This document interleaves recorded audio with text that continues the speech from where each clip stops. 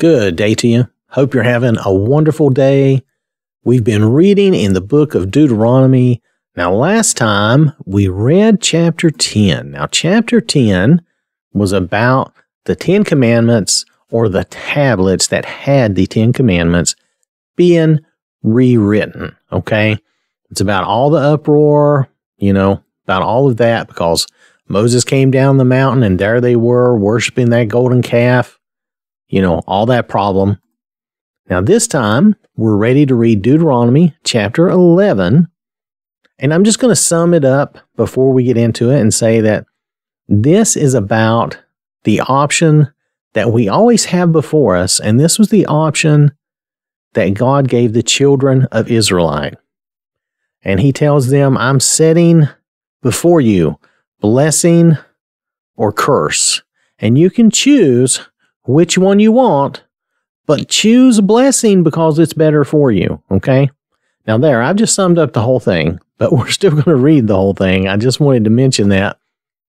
One thing to be aware of, if this seems like we're having some deja vu, Deuteronomy is a repeat or maybe a summation of events so far since the Exodus. It is the fifth book of the, let's see, I think we call this the Pentateuch, and it is the first 5 books of the Bible. It is the fifth book of the Torah, right? So the books of the law. And this is the last of Moses' books, is my understanding. Now that's my understanding, okay? Anyway, we're going to start here at Deuteronomy 11. So if you feel like we're repeating some things, that's because we are. We're kind of summarizing and going back over things that have occurred and going back over the law. The Lord is reminding them of the law before they go into Canaan to possess the land. So the idea is to reinforce the law before they go in to possess the land. So this is Deuteronomy chapter 11. I'm sorry for that long intro. We're just going to read this chapter and we'll talk about it as we go through, okay? This is Deuteronomy chapter 11. I am reading in the Amplified Bible. Therefore, you shall love the Lord your God and always keep his charge, his statutes, his precepts, and his commandments. It is your obligation to him. Know this day that I am not speaking to your children who have not known by personal experience and who have not seen firsthand the instruction and discipline of the Lord your God, his greatness, his mighty hand and his outstretched arm, and his signs and his works which he did in the midst of Egypt, to Pharaoh the king of Egypt, and to all his land, and what he did to the army of Egypt, to its horses and its chariots, when he made the water of the Red Sea engulf them as they pursued you, and how the Lord completely destroyed them, and what he did to you in the wilderness until you came to this place, and what he did to Dathan and Abiram, the sons of Eliab, the son of Reuben, when the earth opened its mouth and swallowed them, their households, their tents, and every living thing that followed them, in the midst of all Israel. For your eyes have seen all the great work of the Lord which he did. So the Lord is reminding them of all the things they've seen him do.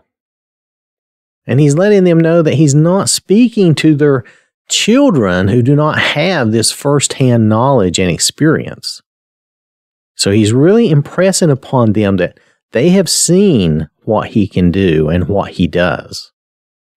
Therefore, you shall keep all the commandments which I am commanding you today, so that you may be strong and go in and take possession of the land which you are crossing over the Jordan to possess, so that you may live long on the land which the Lord solemnly promised to your fathers to give to them and to their descendants, a land of great abundance, flowing with milk and honey.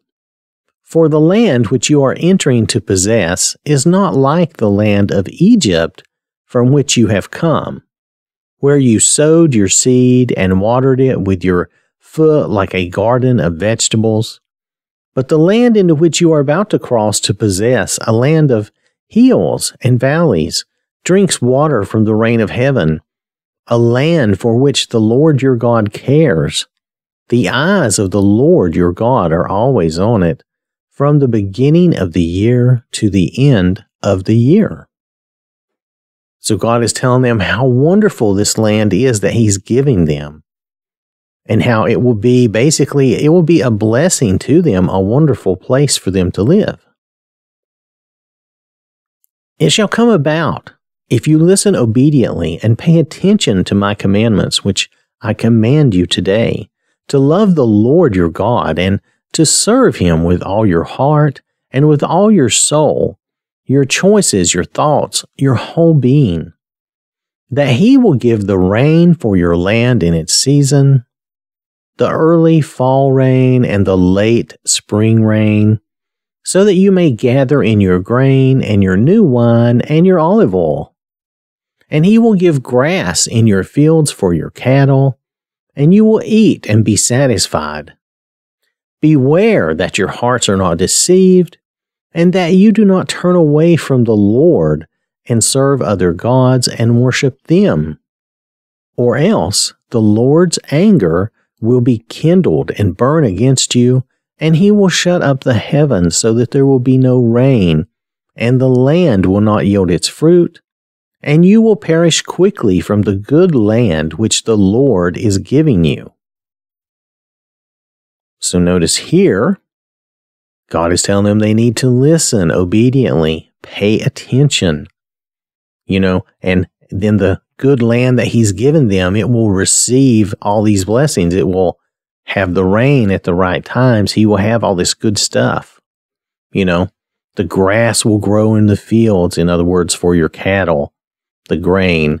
You will eat and be satisfied. He's promising them all these things.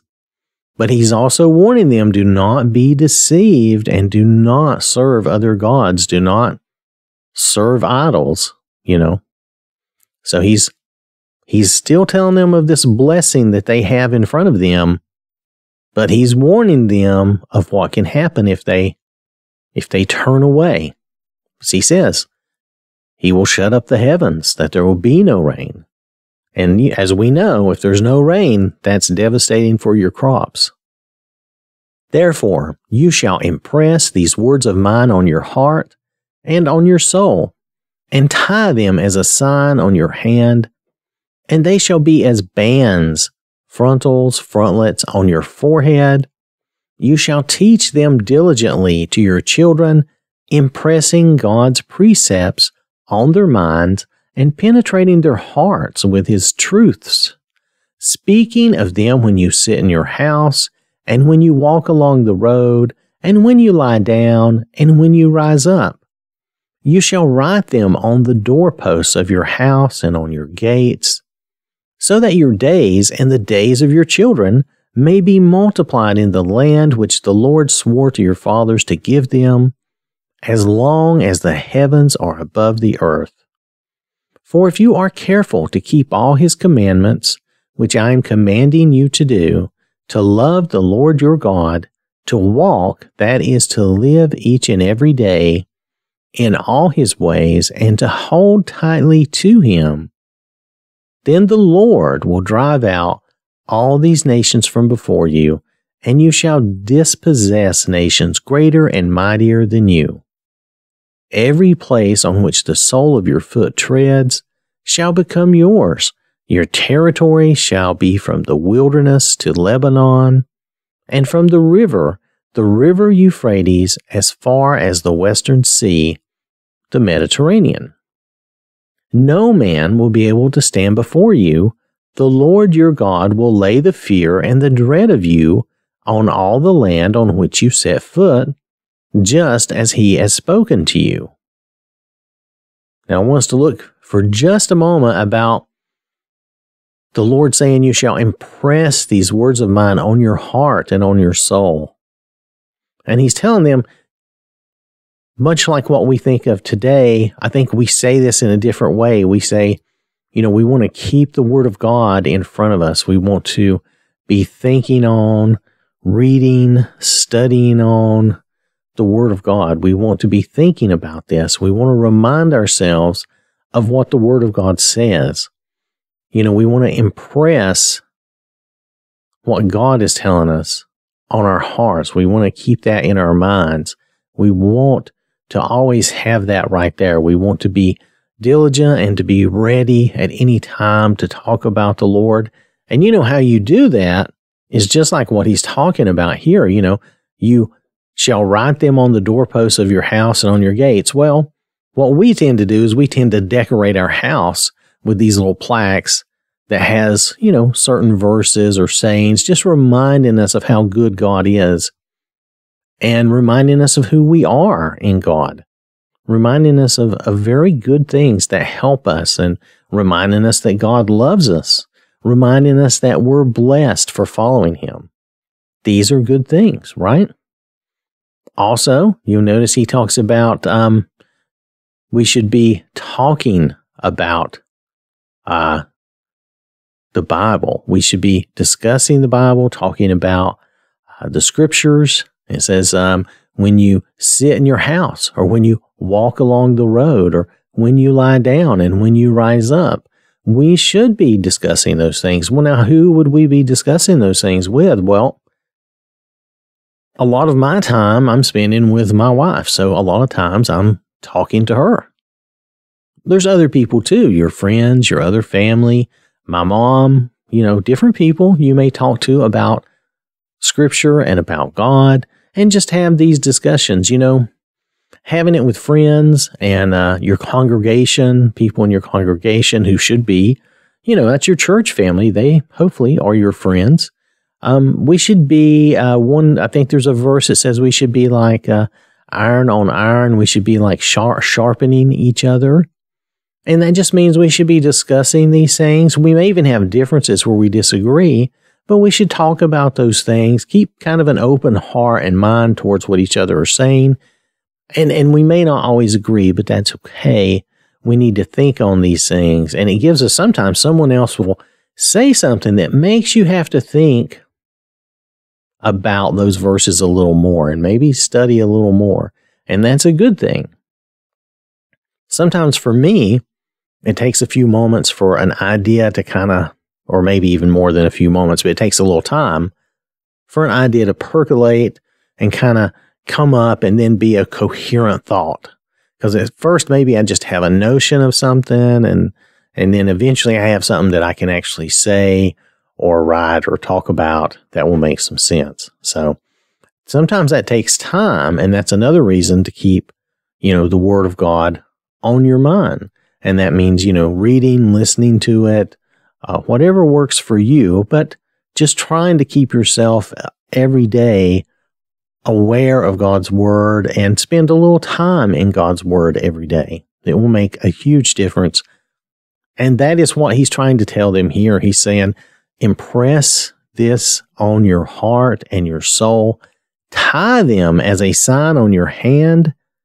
Now, can you imagine that? You have them tied as a sign on your hand.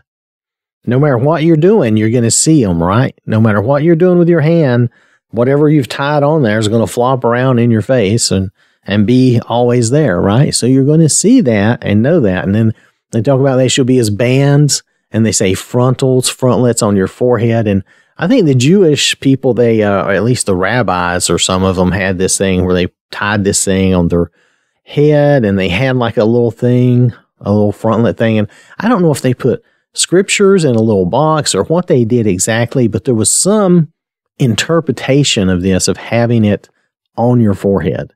Now, for me, when I read this, I think that he kind of means as having his word always in front of you, right?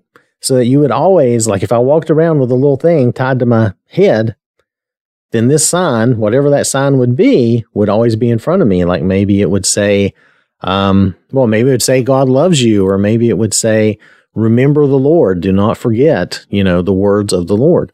Something along those lines. You get the idea. That would always be in front of you, right? You would always see that. So that's the idea the Lord is trying to impress upon them, that they always keep His word in their minds and in their hearts. And that's what we should be doing. And these are just ideas, something to get your attention. It's not something you literally need to do. Even they didn't need to literally do that. But it was an idea to get you to pay attention and to think about that and make sure that you're spending some time every day looking at the Word of God. Or in our case, nowadays, of course, we can listen in a number of different ways every day. So, all right. That was probably longer than I meant to be on that. Let's move on. We've just got a few verses left in this chapter, really. Behold, today I am setting before you a blessing and a curse. The blessing, if you listen to and obey the commandments of the Lord your God, which I am commanding you today. And the curse, if you do not listen to and obey the commandments of the Lord your God, but turn aside from the way which I am commanding you today, by following, acknowledging, worshiping other gods which you have not known. Now notice here, there's a couple of small things to notice I just want to point out. The curse is if you do not listen to and obey the commandments. So you can't just listen to the commandments and not obey them, okay? We have to really follow through, and that is the hard part. And I'll admit, when you're a new Christian, when you first start, a lot is listening and learning, and that is a lot of it. That's a lot of being a new Christian, listening and learning, and maybe you just start making some changes in your life. You're just trying to learn to follow the Lord, and so you're just making some small fundamental changes, getting started. That's okay. You're new, a new Christian, just following the Lord, perfectly fine. It takes time. All this takes time. But here they've been with God and seen miracles firsthand and know that He is God. They know what He can do. So He's telling them, look, the blessing is if you listen to and obey. The curse is if you do not listen to and obey. Now, both cases, listen and obey. So we have to do both. There has to be follow through. And for a new Christian, that follow through may be very small at first, and that's okay. You're just getting started. Perfectly fine. So anyway, I want us to notice that because I think that's important. It's a matter of listening. First, we have to listen. You can't obey commands you don't hear or don't know about. So you have to listen and then obey. That's an important thing. And the second thing is, this is a choice. You can certainly choose between blessing or curse. Now, when I think of that, that's a pretty simple choice. I can choose, and I'm going to use food because I like food. I can choose to have this good food that I like. Maybe it's fried chicken, maybe it's pizza, maybe it's whatever I like, and I'm just naming stuff I like. You know, you do whatever you like. Maybe, whatever, you know. Then, over here, I could choose maybe sawdust and dirt and rocks. I know which I'm going to choose to eat. Okay, that's plain and simple. I can choose nice fresh water, or I can choose sewage and mud. And I mean, I know which I'm going to choose. That's the kind of choice that God is giving. It's really a very simple, plain, and obvious choice, and we should easily be able to make that decision. It's like the choice, I'm giving you weird, maybe funny choices in a way. That's okay.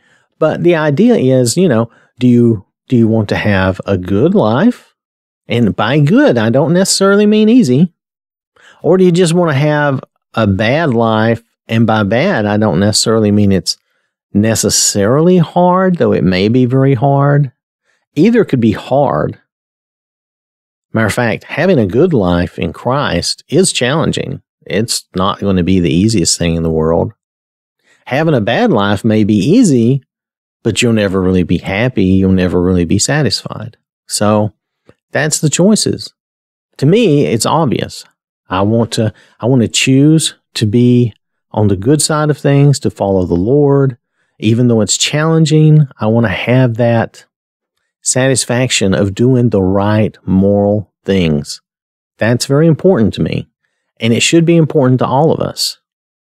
But that's your choices. And that's the way God puts it out there. You can choose the good or the bad, and that's your choice. And that's what he's telling them too. So let's go ahead and see if we can finish this chapter. It shall come about when the Lord your God brings you into the land which you are entering to possess, that you shall place the blessing on Mount Gerizim and the curse on Mount Ebal. Are they not across the Jordan, west of the road toward the sunset, in the land of the Canaanites who live in the Arabah, opposite Gilgal, beside the oaks of Moreh? For you are about to cross the Jordan to go in to possess the land which the Lord your God is giving you. And you shall possess it and live in it. And you shall be careful to do all the statutes and the judgments which I am setting before you today.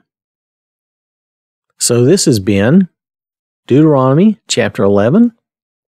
I want to thank you for listening. I hope you have a wonderful day. May God bless you and keep you safe. And remember, God loves you.